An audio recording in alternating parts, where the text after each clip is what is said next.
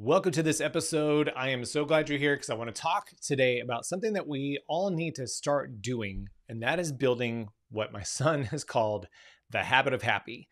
And number one, I think it's fascinating when you think about kids and how they view the world, because so many times we make things too complicated. We make things too granular. We get too in the weeds of life, and everything becomes really, really heavy. So I think about two different instances that I've had recently with kids that have reframed this. Number one, my son Taylor, who came up with the habit of happy, talked about how we should just be happy. Like it's just, you just made it seem so simple. And when you think about it, it actually is. It's very easy to create a habit of happy. And why wouldn't we? We create so many other habits for things. We make plans for things. We listen to podcasts and do all these coaches and, masterminds and all these things to create habits, to create behavior change, to do the different things that we want and need to do for our own lives. But what are we doing for happiness? What are we doing for our own happiness?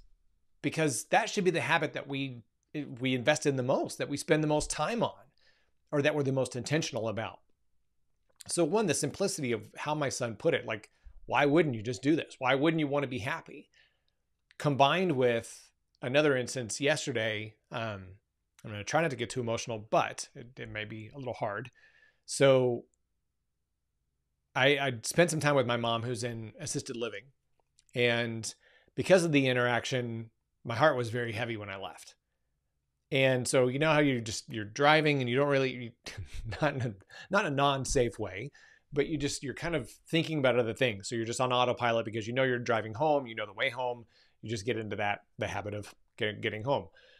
And as I'm driving home, I look up and there's this kid riding his bike by himself on the sidewalk coming my direction. Now, shortly before this, my heart was so heavy that I just said, I need something to take my mind off of this. I need a distraction. I need something, because I feel like I'm sliding down this negative or sad mentality. And all of a sudden there's this kid and he's riding his bike coming on the sidewalk, coming my direction against, I'm on the right-hand side. He's coming down the sidewalk on my side. And I look at him and I could tell even from a distance that he's waving. He's waving at every car that goes by. And as I got up near him, he looked right at me through my windshield and smiled and waved at me.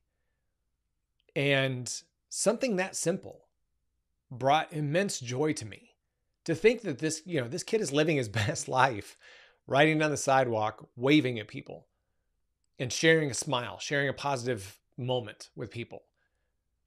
And two things here. One, it struck me how simple the act was, but the profound effect that it had on me personally. But two, I also think about the people that maybe saw him and were like, they either didn't wave at him or ignored him, that they just wanted to stay in their own world when they could have had just a couple of seconds of eye contact with this kid who was just loving life. So I feel bad for those individuals. I feel bad for those that don't want to take the time or are too busy or too focused on their own bullshit to really find joy in their day.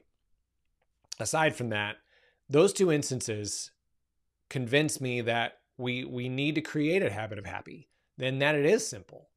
It's not rocket science. But there is science that backs it. So I do want to say it's not rocket science, it's behavioral science. And so I want to share 5 steps to creating a habit. And I want you to think about happiness in just in a small dose in your life today. Think about these things. So the first step to creating a habit is setting a specific goal. And you define the way you define the goal, you hope to turn it into a habit that does matter. So what if you set a specific goal for being happy for 5 minutes a day? Just oblivious to everything else, completely devoid of concern of anything that's going on, forgetting your calendar, forgetting your phone, forgetting your troubles, forgetting all of those things. And I'm not saying that they don't matter, but what's 5 minutes in your day to just be intentionally happy? That to me would be a specific goal that benefits you and that does matter. So that's step number 1, setting a specific goal. Number 2, creating a detailed cue-based plan. Okay, easy enough. Detailed So I'm going to be intentionally happy in whatever that looks like, whether it's I'm going to spend 5 minutes listening to one of my favorite songs. I'm going to spend 5 minutes coloring in my adult coloring book because it brings me joy. It brings me happiness. I'm going to spend 5 minutes sending emails to support people. So you could have a list, right? And I'm going to create a list of things that create intentional joy, or different ideas to create intentional joy. So I'll share that with you when it's ready. But even if you said, okay, 5 minutes every day at 9 o'clock in the morning or noon or whatever that is. So detailed every day, certain time, you have a list of things that you can do. Cue-based, okay, so then you set an alarm. You set a calendar hold. You block it on your calendar. I don't care if it's your work calendar, I don't care if it's your personal calendar, just put it on your work calendar. Let people that are looking at your calendar to set a meeting with you about something else see your 5 minutes of intentional happiness on your calendar. And that sucker is unmovable. Like, you cannot reschedule that. So set a specific goal, create a detailed cue-based plan, make it fun to repeat is step 3. How could that not be fun? How could it not be fun to create a repetitive interaction, a repetitive behavior where you're happy for 5 minutes, completely outside of anything else? That sounds fun to me. And so if you're one of those people that didn't look at this kid and didn't wave at this kid, this is the one you need to pay attention to. You need to have fun. You need to be happy. You need to be intentional about it. So set a specific goal, create a detailed cue-based plan, make it fun to repeat, foster flexibility. That's where the list comes in. So where you can be flexible with it. And it's understanding that it's not going to be the same thing every single day. You may not need the same thing every single day. Some days you're going to be on top of the world already. And so whatever you do in that 5 minutes is going to bring you that much more joy. There may be days that you really just need to self-preserve. You know, I had one of those days the other day where I was empty. I was running on fumes. And I just needed to be quiet and to be still. And that 5 minutes for me was blissful. And it allowed me to change the direction of my day. So I was flexible with my behavior. I was flexible with what I did. And finally, find the right kind of social support. Think about accountability. Think about those that are trying to build a habit, whether it's, trying to reverse a negative habit or trying to just build a positive habit. Accountability is really big here. Making sure that you are being accountable to someone else, that they can keep you on track. And God forbid they take on the habit as well, so you can be mutual accountability buddies. That in of itself will keep that habit on course.